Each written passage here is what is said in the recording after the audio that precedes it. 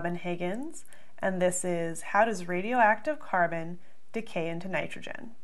Okay, so first we have our carbon atom, and carbon always has atomic number 6, and there's several different isotopes of carbon, but the only one that radioactively decays into nitrogen is carbon number 14, which basically means it has 8 neutrons. And the way that it decays is actually beta decay. And so every different type of decay has a name just based on what it does, and it basically just follows the pattern.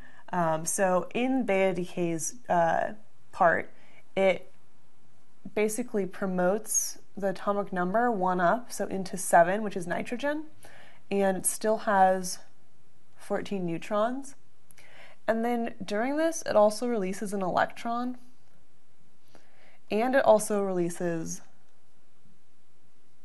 this, which is an electron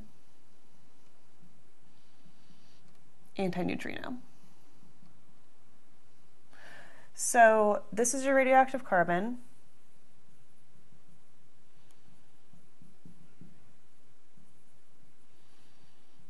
And the short answer is that it turns into nitrogen through beta decay. This is not a very common process, it's very rare actually.